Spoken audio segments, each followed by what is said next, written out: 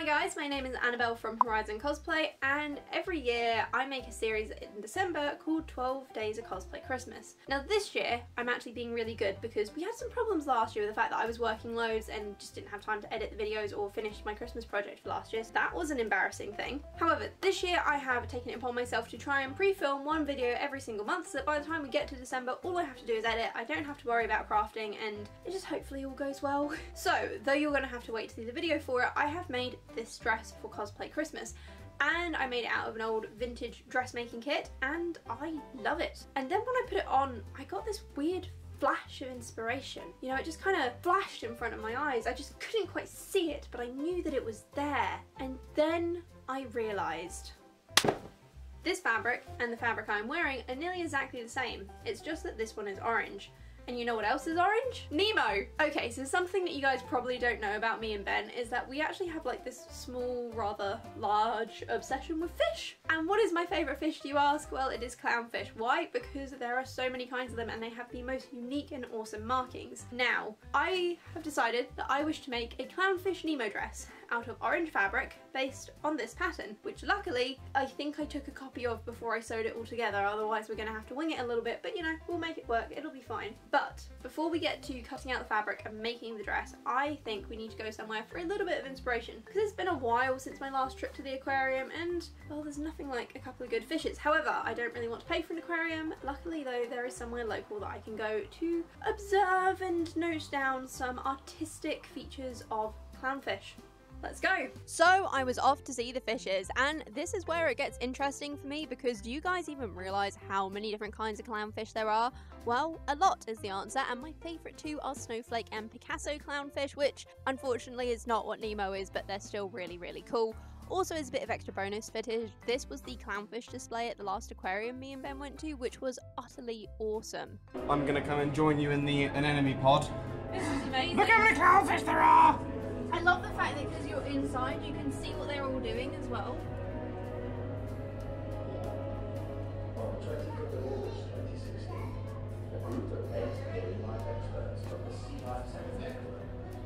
Oh, look, Dory's in here with everyone. I know, with a Dory, just the one.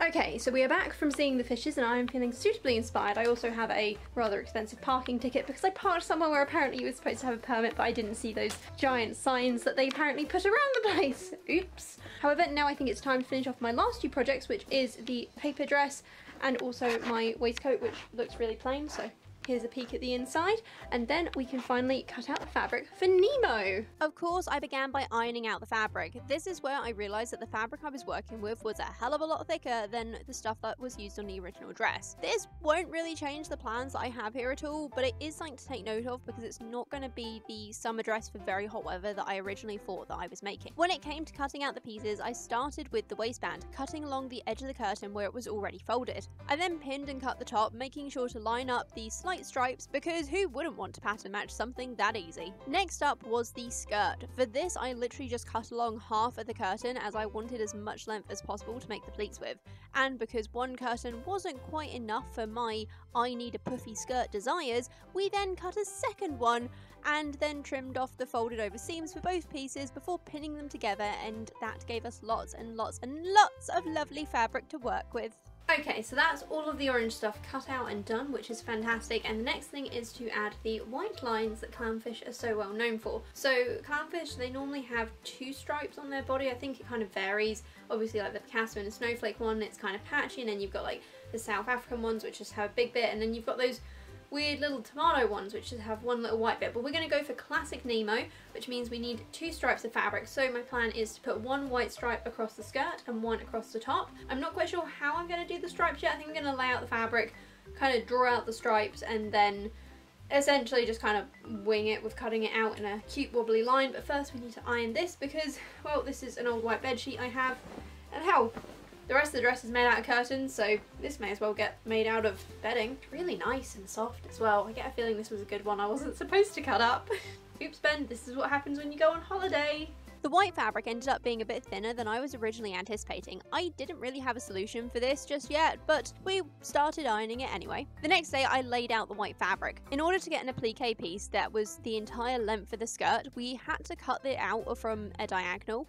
However, once I got it drawn out and trimmed, it didn't actually look that bad. And also, yes, there are marks on the fabric. Seems the cats have stood on it with muddy paws at some point. Oops, we'll just try and avoid those if we can. We then got 2 layers of white and drew out where I wanted the appliques to begin and end for the shirt. These were then pinned and cut to finish off all the white that we needed for this project. And also all my white fabric just in general. So I had to think about how I'm going to do this because honestly it's been a few days and I just haven't been being that motivated. I was so enthusiastic about this project when I was designing it and figuring out what I wanted to do. It became cut out and now it's just another thing on my to-do list, which is, annoying. I'm going to like it once it's done, but right now I'm just not feeling the process, which is fine. Sometimes that happens with projects. So we're going to start small. We're going to start pinning out the white things onto these shirts. That is then going to get stitched on. Do the same with the skirt, I think. So yeah, I don't know. I think this one might be a bit of a slow burner. Not really feeling it right now. So I got pinning. It took a little while and there was a little faffing with making sure everything lined up, but in the end it worked out and looked fantastic.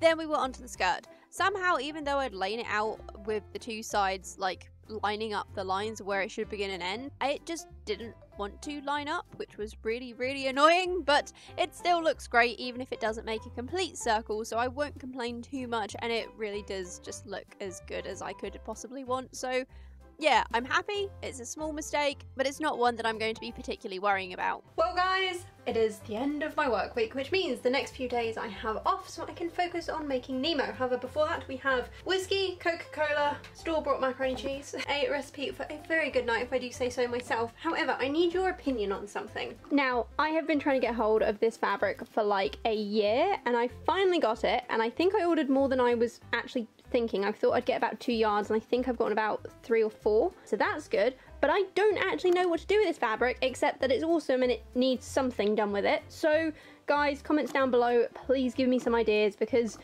it needs using. I need to use it by Christmas because, you know, moving and all that. Do let me know. Also, Sherlock's currently sulking because he's locked in the house because somebody has to go to the vet tomorrow and you're not looking forward to it, are you? Boop. Not to mention that tomorrow we also find out if the diet Sherlock has been put on is actually working for him because, yeah, went to the vet a week or 2 ago and turns out that he weighs about 6.5 kg and his ideal weight is about 4.5. You a tubby little pretty cat. Oh yeah, we love you anyway though, don't we? To start with, I got some scraps of the orange and the white and did a few experiments with zigzag width and length until I found something that I was happy with. Then I got out the shirt and began the applique process. Because the right zigzags were very close, this took a hell of a long time. However, it looked just so good that I couldn't make myself put them any wider so that I could go faster, and after completing the shirt that afternoon, the next morning I got going with the skirt. Now this really did try my patience because it was a long skirt and the zigzagging was very slow. Sherlock, that is white fabric. You better not have muddy paws. I am trying to stitch here and you are now laying on the thing that I am stitching. Boop. Thing is, now I just feel like I can't move him because he's too darn cute. Oh. Wait, that claw better not be caught in my skirt. But we got there in the end, and just look at how clownfish this thing looks. Right, well it has taken me just about all day, but all the appliques are finally done, thank God. It is genuinely about 8 o'clock at night. I started doing these at about 11 or 12. It was slow, there was a lot of procrastination on my part as well, because honestly no, I want this outfit. I want it so badly that I am making it myself, but no, and never again. I am never again going to make a clownfish dress. However, we are done, and now we need to start pinning it all together so that it's actually going to be an outfit. I actually think I might be able to get this done tonight. I feel like I always say that, and it never happens. So we'll see, but wish me luck. So I got pinning the skirt and the shirt, marking out a place for the zip, and then got tired and honestly just went to bed. Why not? I've just gotten out of bed. Did I not leave my lesson about leaving stuff on the floor last time? Apparently not. That's my skirt.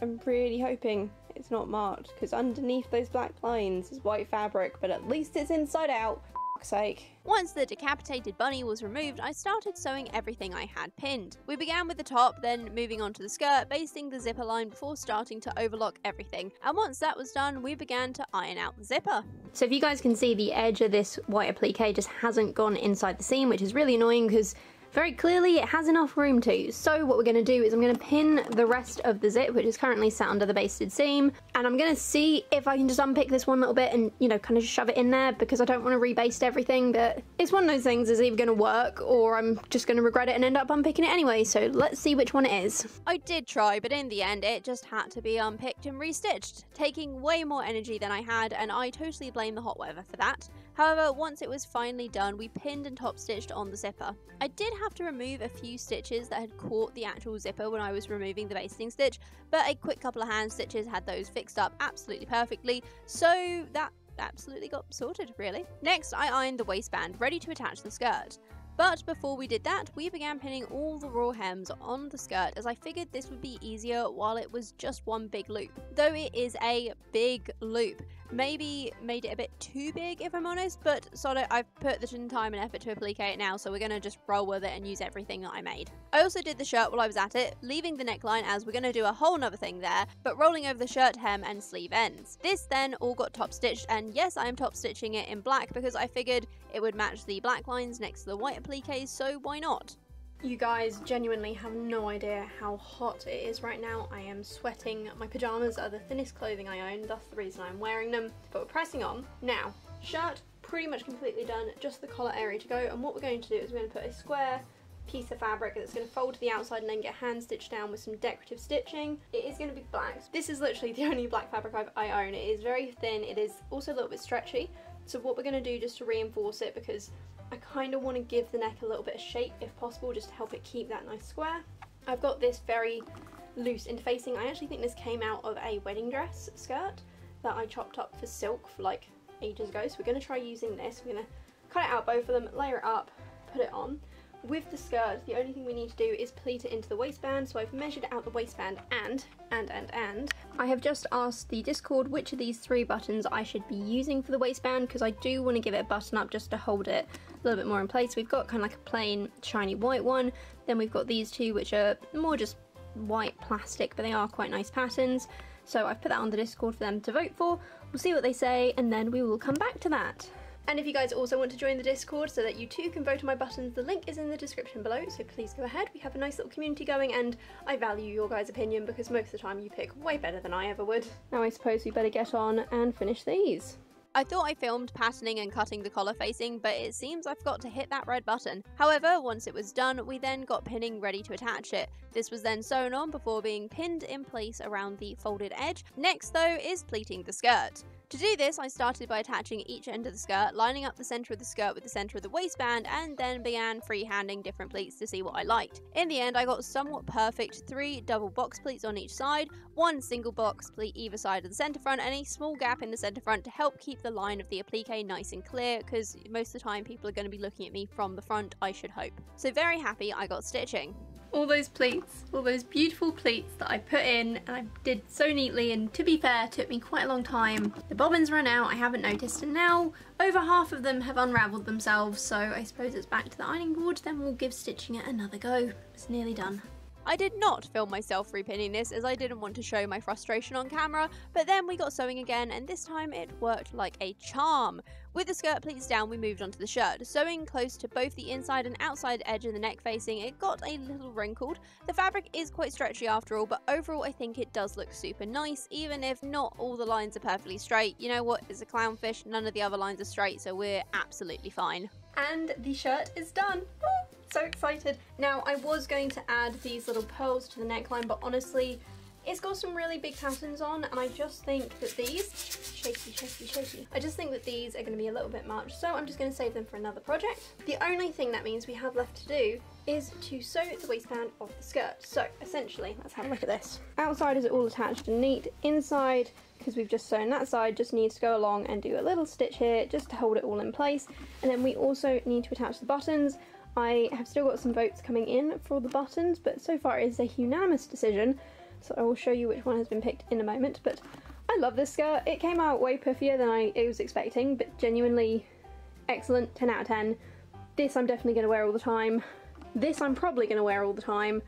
Hopefully I'm also going to wear them a lot together because that is the look I was going for. However, for the moment it is hot, I am sweaty, I'm going out to dinner in like 2 hours, so I think I'm going to have a shower and then we'll see about getting that done tonight. So I sat down and hand stitched all around the inside of the skirt. I did this in black thread, even if it was visible in some places, because black thread is what's been used everywhere else in this outfit, so why change now? Once that was done, I then got started on the buttonholes and the buttons. It was the large white one that unanimously won on the Discord, by the way, and can I just say that these have to be the neatest buttonholes I have done yet. I am so happy with them, but not nearly as happy as I was when I finally put on this outfit. And guys, do remember, if you like this dress, it is available on my Ko-Fi shop, so please do check it out. Link is in the description down below. It is up there for free, but I would appreciate a donation if you are able to give one, because it really does help support the channel and make projects like this possible when I have to actually buy sewing supplies rather than just pulling from all the fabric I seem to have accumulated. How did that even happen?